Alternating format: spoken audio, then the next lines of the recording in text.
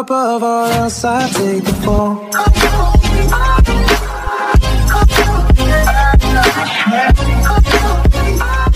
If there's one thing I do.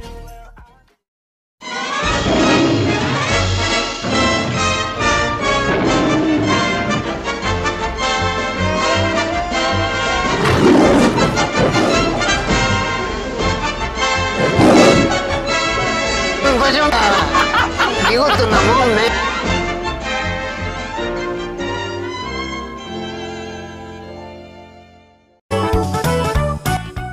Halo guys, selamat datang di channel Hyouka lagi. Kali ini saya akan membagikan cara membunuh bos baru ya guys, yaitu Patissia, yang bos gak ada otak ini guys. Holy shit! Oh, fuck! Soalnya ini bos susah dibunuh, terus dropnya juga susah ini guys. Seperti biasa ya guys, saya juga kasih video meme di video ini supaya nontonnya biar gak cepat bosan ya guys. Oke lah, kita gak usah basi-basi lagi, kita langsung aja nonton. Silakan menikmati videonya.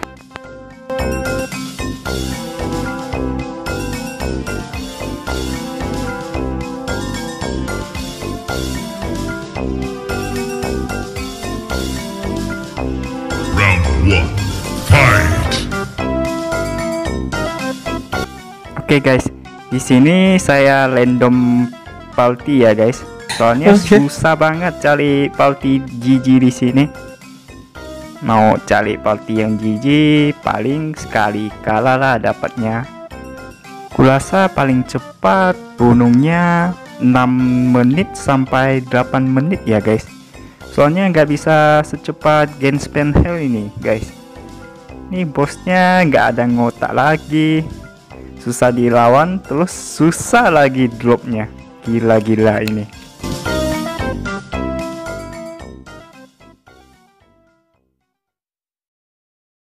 Oke, untuk di sini saya rekomendasikan pakai 2 GF ya guys.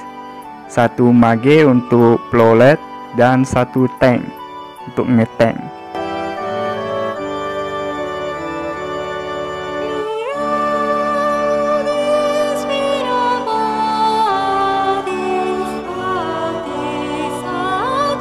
Nah, lihat tuh bosnya susah dilawan ya guys. Soalnya untuk yang short damage kayaknya susah MPL di sini. Bergerak-gerak nih bos, nggak bisa diam. Terus stunnya sekali kalah lagi, nggak bisa ditembel ini bos. Kalau ditembel malah bosnya kasih mana explosion nanti. Kalau yang dev yang lemah sekali mati guys ya. Kalau yang dev tinggi paling setengah darah lah ya guys.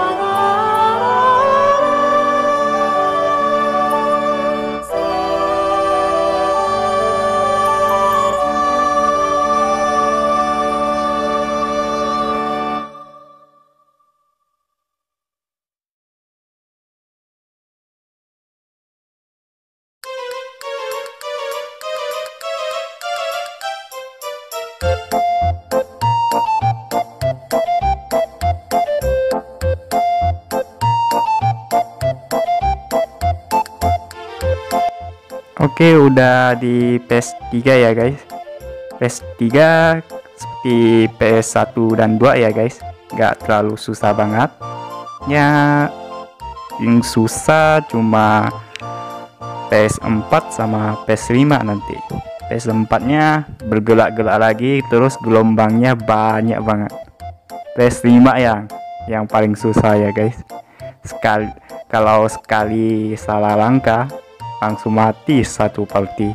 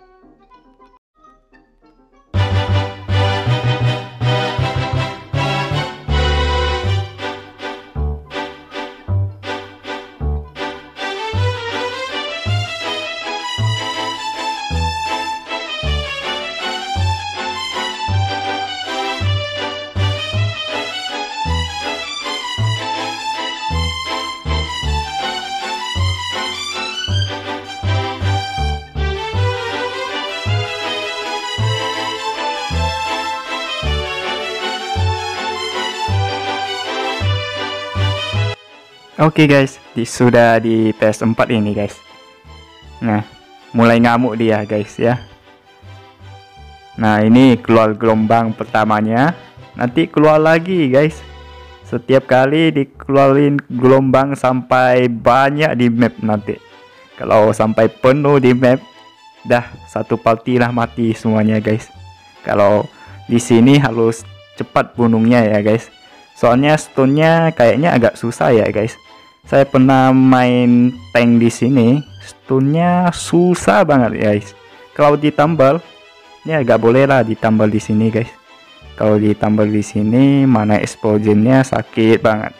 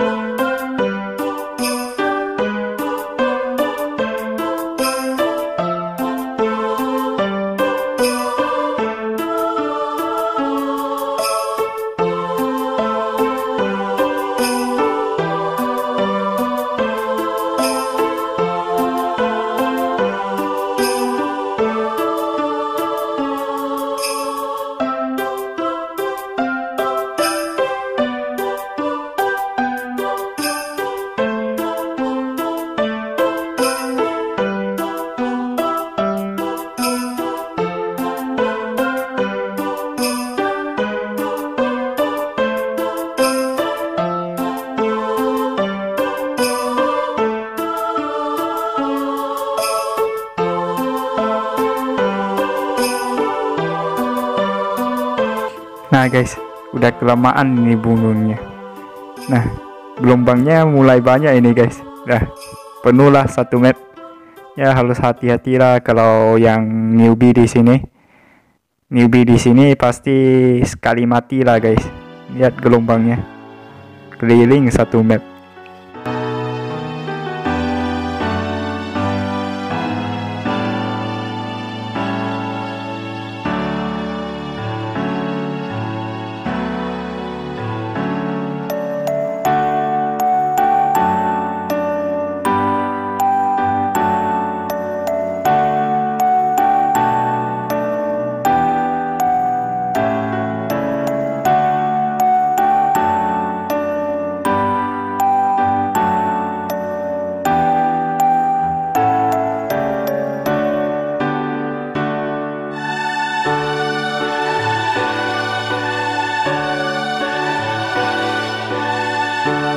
Oke guys, last hit.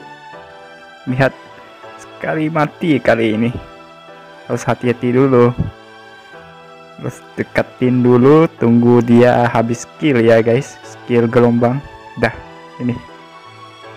Oke. Dah di phase kelima ya guys. Nah, di sini kalian harus hati-hati lah guys. Nih satu map kena skillnya sekali mati ini guys. Nah, udah ngomong udah satu yang mati ini guys. Nah, susah dapat party yang GG di sini guys. Oke, untuk bom yang ini kalian harus jauh-jauh ya guys. Soalnya bomnya ngejar sampai jauh lah guys. Walaupun dia ngincer yang dekat, biasanya bomnya sampai belakang map ini guys. Biasanya bomnya lulus ya guys. Anggap aja lulus satu map gitu ya guys. Jangan lihat bomnya ngincer yang dekat, biasanya bomnya sampai terakhir kalau gak kena player.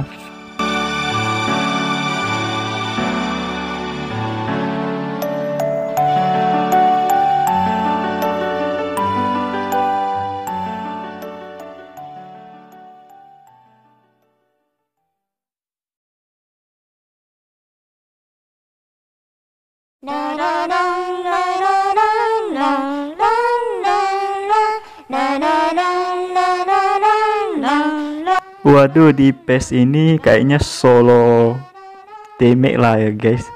Soalnya magenya takut finale. Terus satu CF-nya mati. Gimana ini guys? Susah lah lawan ini bos. Lihat, satu map lagi ini magenya mati itu. Oh, gak mati ya. Oh, aku yang mati kena random ombaknya. Anjing kata anjing. Sorry ya guys, aku tadi kelihatan.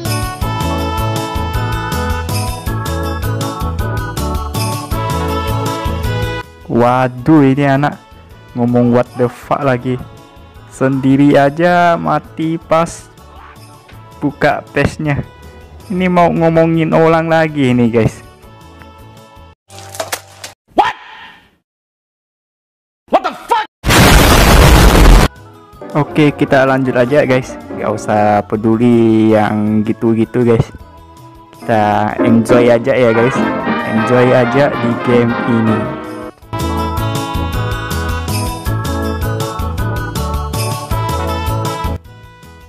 Oke, di sini kayaknya solo sama si Magje itu ya guys. Ya mungkin agak lama matinya guys ya di sini.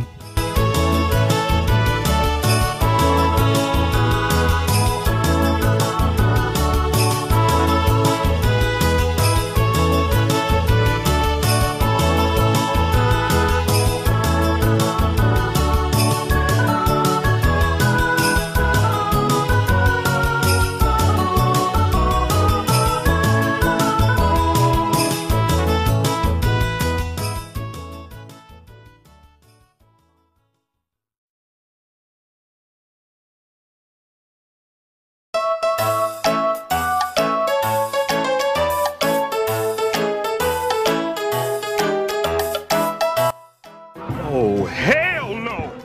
Waduh, maginya mati tuh guys. Oke, yang ini salah satu skillnya satu map ya guys. Ini saya kasih infonya nanti. Oke, untuk dia yang pertama, yang ini meledak dulu ya guys. Yang di tengah meledak dulu.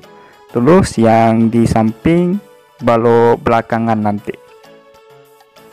Oh no. Tanknya mati lah. Wow, kita ngeteng lagi. Susah nih guys. Susah lah ini guys. Ngeteng lagi. Terus yang efficientnya saya pakai semua nih guys.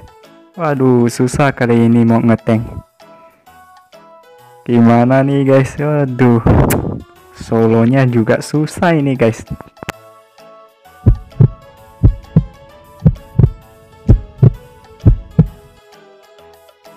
Lah, anjing lah guys, mati semua satu peti. Aduh, ini bosnya nggak ngotak lah guys, susah dilawan.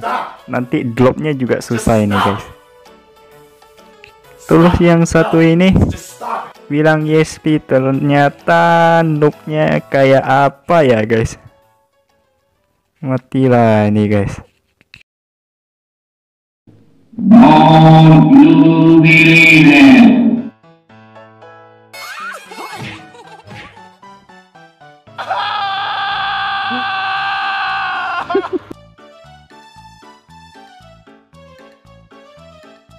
Waduh, ini anak kabul lagi ini.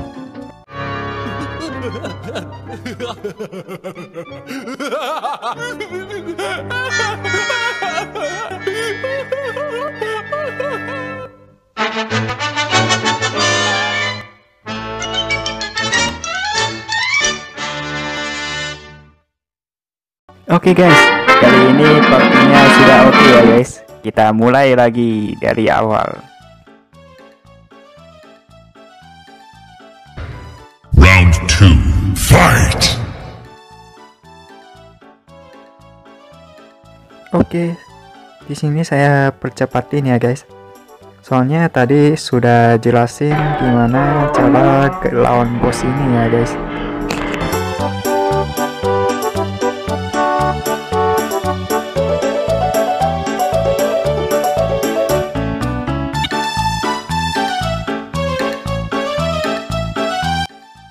Waduh, tanknya lepas agro nih guys. Kayaknya itu tank BS kali ya guys.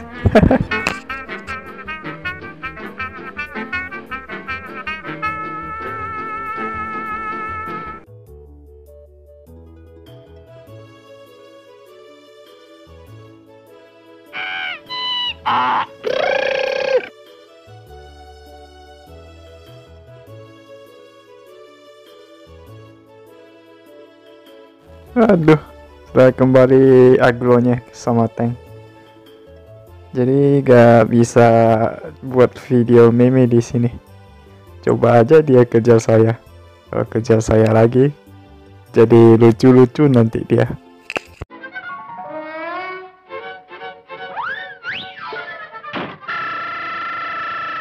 Oke, di sini saya percepat aja ya guys.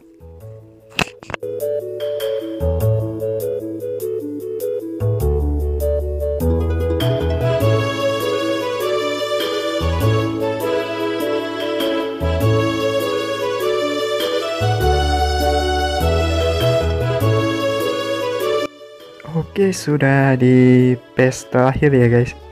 Jadi di sini kita harus hati-hati lah guys lawannya. Waduh, ini kayak apa ini? Hampir aja kena semua skillnya. Waduh, ini bos bahaya amat. Oke, di sini seperti biasa ya guys. Kita jauh-jauh hindari bomnya itu ya guys, soalnya bomnya lulus sampai di akhir map itu.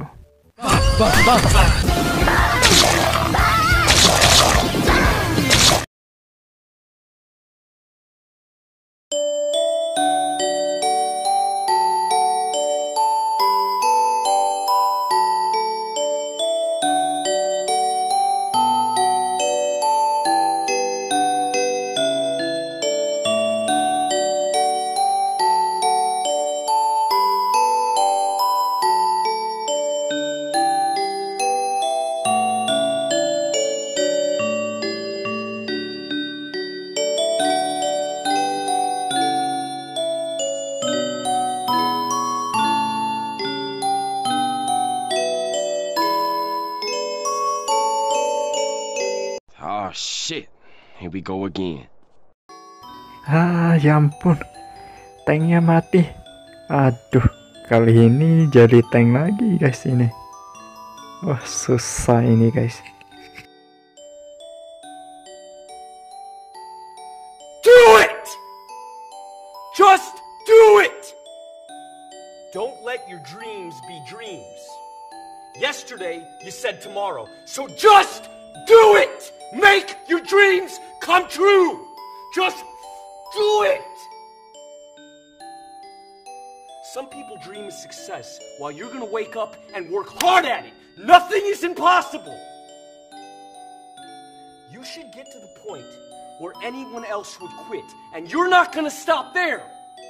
No! What are you waiting for? Do it! Just do it! Yes, you can! Just do it! If you're tired of starting over, stop giving up.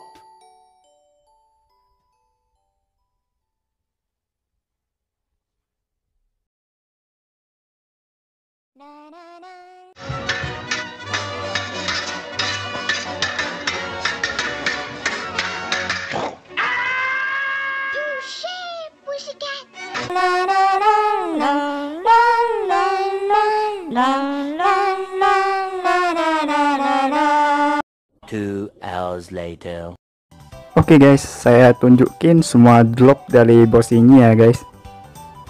Nah, untuk armornya maple quartz, cocok untuk tank ya ini ya guys, 30% max XP.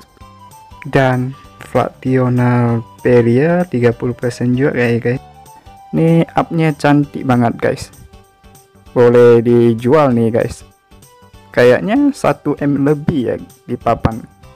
Oke, untuk topinya gak ada guna ya guys, soalnya beer hand lebih jijik dari topi itu. Nih gak ada guna topinya. susah-susah cari, cuma dapat up-nya doang guys.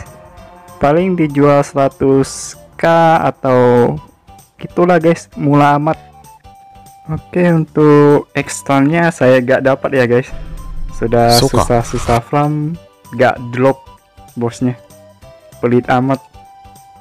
Nih statnya gak jijik lagi, gak guna itu bos.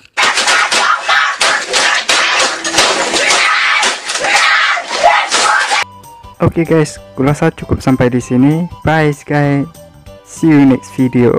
Dan jangan lupa selalu mendukung channel saya dengan cara klik tombol di bawah ini.